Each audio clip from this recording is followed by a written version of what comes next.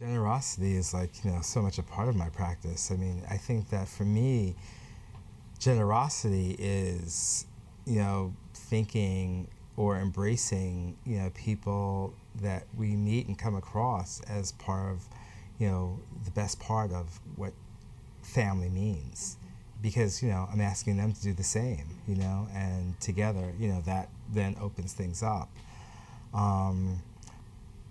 I think it's important to think about generosity outside of the dollar or the euro or the rice, any kind of monetary, because I think that generosity at its root is really, spirit, where's